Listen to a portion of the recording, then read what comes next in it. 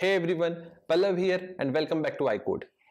In this video, we'll see MVI architecture, something that's been popping up everywhere in the SwiftUI world. It is definitely a very important architecture and you must get a good grip on it if you want to make your life easy with SwiftUI. If people around you are discussing MVI, words like reducer, store, effects, etc., don't worry, we'll understand it inside out today. And if you have been on this channel before, you know that we don't just touch the surface. We understand the topics in detail. When SwiftUI came out, it changed the way we think about UIs. Instead of saying that do this, then update that, then pass this information somewhere, and then update the UI. Instead of thinking like this, we started saying that here's how my UI should look like for this state. Everything started working around states. Because that's the thought process of declarative UI, right? Our UI is the function of the state. When the state changes, UI changes. Simple. So we trained our minds and started thinking in terms of states. But when the UI world changed, our architectures did not. Not immediately at least. We kept using MVVM. Why? Because it worked well with UIKit and it worked with SwiftUI too. So as far as I have seen, this was fine till the POC stage. When you are onboarding with SwiftUI or maybe in some small apps. But when we tried using MVVM with SwiftUI for larger applications having multiple modules, complex screens, where view model contains multiple published properties, async tasks, we started facing some challenges. Okay, I'll be honest here. I'm not against MVVM. I have worked a lot on MVVM and I must say that it was a great improvement over MVC. We moved business logic out of the view, separated concerns, and it all felt clean. But if you are using MVVM with SwiftUI and your app grows, you will see the problems. The view model getting overloaded with the published properties, you are juggling multiple async tasks, fetching data, showing loaders, handling errors, and one publisher updates another, and suddenly you are asking yourself, wait, who changed this state and why? And that's the biggest problem. States become unpredictable. Multiple things can modify it. So you have to trace through the combined pipeline to debug, and it's not very easy. And as you add more screens, view model gets more complicated, it becomes even tough. So the clean structure we started with, it slowly turns into spaghetti. And there comes MVI. Unlike Viper, we don't mention all the components of MVI in the name itself. There are a few more other than just the model, view and intent. And we'll discuss them about in a few minutes. But for now, let's just understand that MVI architecture brings a unidirectional data flow, a single source of truth for your UI. Okay, let me help you visualize it. The view sends intent, and these intents are nothing but the user actions. Those intents go to a store which acts like a brain. The store passes them to a reducer. The reducer decides how the state should change basis on the intent. And then the reducer returns a new state and the view simply renders itself from that updated state. That's the basic idea. Please be with me, we'll understand this in detail, I promise. Right now, I'm just giving you the idea that it's unidirectional flow of data. Publishers are not firing randomly from anywhere. Now you might be thinking that it's okay, maybe some more modularization, maybe something different, a new architecture. But how is this making sense with SwiftUI? Why should I specifically choose this MVI for SwiftUI projects? Now here's the beauty. SwiftUI itself is already unidirectional by design. It says that your UI is equal to the function of your state. So if your architecture also follows that same principle, your code will become predictable and testable. It will be clean. Every view depends on a single piece of state, and every change in that state goes through a reducer. So there's no magic, no two-way data bindings, no surprises. It's like having one-way traffic, and of course it will reduce the accidents.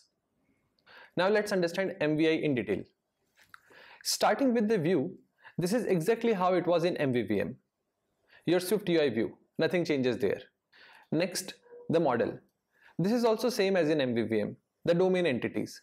For example, a restaurant, a user, booking, that's the model. And in MVI, these models are contained in the state. So then comes the state. This represents the current truth of your screen. It includes models and UI flags like is loading or selected tab. Think of it like a snapshot of what the screen looks like right now. Then comes intent. Intents are user actions, things like tabbed increment, pull to refresh, selected some item, submitted some form. They describe what the user wants to do and not how it is done. The intent of the user, the action performed, that's the intent. The next component is reducer. The reducer is the decision maker. It takes the current state and intent as parameters and returns a new state. Along with the updated state, it can also return some effects. Now what's this effect? I'm repeating, we'll understand all these in code. It will be even more clearer there. But for now, just understand that effects represent something that is outside the pure Swift world, like network calls, file reads, maybe delays, notifications. So reducers never directly call APIs. They just return an effect saying, hey, we need to fetch the data. Then store executes it. So that way, reducer returns two things, updated state and the effects. It's like I have updated the state to loading and now we need to fetch the data. And the last component is store. The store is like the conductor of all this. It holds the state, runs the reducer when an intent comes in, executes effects, and publishes the new state for the view to render. In terms of SwiftUI objects, store is the observed object. It's basically the glue between everything. Now let's look at the flow. When any action is performed, the intent is passed to the store. The store then sends the current state and the intent to the reducer. The reducer updates the state, checks if anything else should be done other than the state updation, and returns the updated state and the effect back to the store. Remember, reducer itself does not perform that action. It returns it as an effect. Then the store executes that returned effect, and with the updated state, view gets updated. I hope that at least theoretically this is clear now. Now for translating this to code, we'll see an extremely simple example, a counter application. It's a very simple example and best for understanding the architecture. It will have a screen that shows a count, some buttons for incrementing, decrementing, and resetting the count, and we'll also add a button to increment the count with some delay. I'm adding this delay button on purpose to show that how effects work. We'll see that how the intent flows through the store, how the reducer updates the state, and how the view just renders it. It's clean and very predictable. And once you understand the architecture in this simple project, you'll be able to scale it up to real projects. So let's see it in Xcode now. So here's our project for the counter application, and let's look at the files first. We have one for the intent, one for reducer, one for state, then store, and the view. The effect has been mentioned in the reducer itself, but you can pull it out to a separate file if that is required. So let's look at the view first. That will help you in visualizing that how it is going to look on the screen. So we have a text here. Here we are going to show the count. And then there's a progress view for showing the loading state. And then there are some buttons, nothing much here. A button for incrementing, decrementing, and resetting the count. And then there's this button for incrementing it with a delay of 2 seconds. As I mentioned, I have added this increment with delay functionality on purpose to show you that how effects work, how effects come in action. We'll see that. Now let's look at the intents. As we discussed, intents are the actions that user can perform. So in this counter intent, we have increment, decrement, reset, increment after a delay, and then did finish the increment. You will understand this when we'll go through the effects part. Now let's look at the reducer, that what reducer is doing here. As we discussed, reducer is responsible for updating the state and returning the effect if it needs to. In some cases, it may not be required. In some cases, it may be required. So let's see. So here we have a switch on the intent. And if the case is increment, decrement, or the reset, we are just updating the state. We are not doing anything else. But if the intent is for incrementing it after a delay, we are updating the state, the isLoading property to true, and then we are creating an effect for returning it. In this effect, we are saying that after 2 seconds, initiate a new intent, that is did finish increment, and then this new intent will be executed by the store again. You'll understand this when we'll run the application. So essentially we are updating the state here and then returning the new state and the effects. That's what we discussed, that the reducers take state and the intent as the parameter and return the updated state and the effect as the return type. So that's our reducer, a pretty simple one. We do have an effect. In the effect we don't have much, we just have a closure here. The intents we already discussed, and now in the state. So in this case the state is not having the model, and this is because this is a pretty simple example, but essentially the state holds the model. So in the real world applications where models are of course required, they are stored in the states. In this case maybe we can consider the count as our model, although it's a primitive data type, but it's okay for understanding. So we have our state here and it is having one of the UI flags, as we mentioned. It is loading here. That's the state. And the last thing, the store which works as the conductor, which is the glue for all of these things. So it has a published property, that is the state. The view will be listening to this state only, and once the state changes the view will update accordingly. So that's our published property. Then we have a reducer here. We do have a map of cancellables. This is just for cancelling the effect if that is required. Let's say you move from the screen and you want to cancel some async task that was going on that screen. We can of course do that if we track it in this map of the cancellables. Then there's initializer, and then this is the function, the send function. This will be responsible for getting the intents from the view. So this function will be taking the intents and will be passing it to the reducer for further processing. So let's see what's happening here.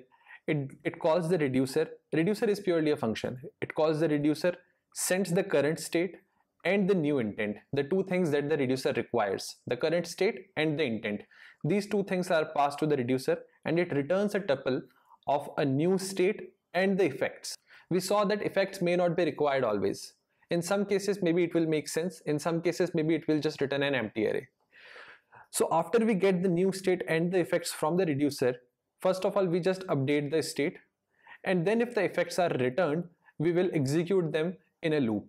So here we are just running a loop on the effects, and then we are executing the effect. So in our effect we saw that there was a run method, so basically we are just executing the closure that is returned as an effect from the reducer. So that's our store. That is all about it. And as we discussed, that the view that is holding the store as an observed object. I mentioned this, that in terms of SwiftUI objects, store is an observed object. So the complete flow will go like this. When user will tap on any of the buttons, the intent will be sent to the store. This send method will pass the current state and the received intent to the reducer. The reducer will update the state accordingly. So here's our reducer. Basis on the intent received, it will update the state and then it will return the updated state and the effect back to the store. So once this returns back to the store, we update the state, of course on the main thread, and then we execute if there was any effect returned. This is how it will work. Now let me run it and let's see this in action.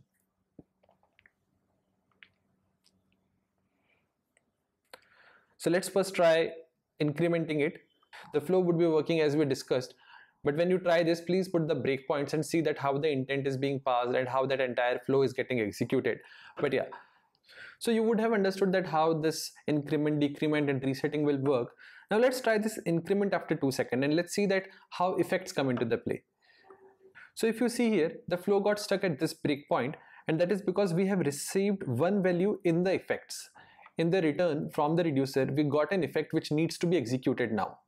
The state has been updated before this point, so the screen will be showing the loader, and now this effect will be executed asynchronously for whatever needs to be done. Essentially it will be calling this send method again recursively for the new intent that has been received. But let's try playing this and let's see that the loader is being shown or not. So let me just play this, and you see that there was a loader over there. Okay, let me run it again without the breakpoint. Okay, so let's try this. You see that this loader is being shown and now the count got incremented. This is because the state got updated first. Essentially the reducer returned two things. One was the state for updating the UI, and then the second one was the effect, that what needs to be done after that. So in this loop, this effect got executed asynchronously. Now this effect can be any of your asynchronous tasks, be it a network call or reading from database or updating the file or anything for that matter. Precisely the idea is that the reducer will return the effect, it will not execute it itself. The store will execute the received effect. So that's how the MVI architecture works. I hope you got a gist of it. And for the reference, I'll put this code on the GitHub and will mention the link in the description. So now that we have seen MVI in action, we can compare it with MVVM. And if there are any questions remaining on why should you choose MVI for SwiftUI, this will answer those. First, the state management. In MVVM, it is implicit and scattered. There are so many published properties and it can create a mess. Instead, in MVI, it happens from a centralized place. There is just one structure responsible for that. Next, the data flow. So with MVVM, we generally set up the two-way data binding. It's bidirectional. But in MVI, it's unidirectional. The view passes the intent, store passes that to reducer, and reducer updates the state, and that way the view gets updated. It's pretty sorted. Next, the predictability. Honestly, it's a little difficult in MVVM to trace the cause. But if you compare that with MVI, it's pretty easy because every state change has an explicit intent. You can trace the entire flow. And this makes the debugging easy. In MVVM, the state change can happen from anywhere. In fact, update on one published property can update another one. In MVI, only reducer is responsible to update. So it's pretty deterministic. And with this level of modularization, of course the testing becomes easy. In MVI, the reducers are pure functions. They're very easy to test. So personally, I see MVI as a clear winner when it comes to complex applications in SwiftUI. But having said that, we must take care of a few things, otherwise MVI can also become equally messy. First of all, don't make reducers call the APIs directly. Keep them pure. Effects should handle that. Next, you should try to keep your state lightweight. It should only include what the view needs. Don't bloat it. Don't add unnecessary stuff to it. Also, don't overdo the MVI for tiny components. If your view is static and simple, MVVM would work well there. Don't push MVI unnecessarily just for the sake of using it. And most importantly, log your intents and states during the development phase. You'll be surprised to see that how easy the debugging becomes. So that brings us to the end of this video. And I would suggest that if you are building your next SwiftUI app, maybe start with MVI. And you will thank yourself later for that. So that's all for today. And now as an assignment, I would suggest you to try MVI in an app which is having multiple modules. Of course, you'll face some challenges. You'll think that maybe you should have multiple reducers in a store, or should you have multiple stores for multiple modules? So let me give you an idea on this. Your store should have only one reducer. It can be a nested one though, as in it can have sub-reducers. But about the multiple stores, try making a composite store at the app level. It can have dedicated stores for each module, but try to have at the app level. So give it a try and let me know in the comments. If you want me to make a video on MVI in slightly complicated app, having a few modules, put it in the comments and I'll try to do that. So that's it. If this video gave you some clarity on MVI, give it a thumbs up and share it with your friends. For more such videos, consider subscribing. I'm Pallav, this is iCode, and as always, keep learning, keep building, and keep the things crystal clear. Happy coding.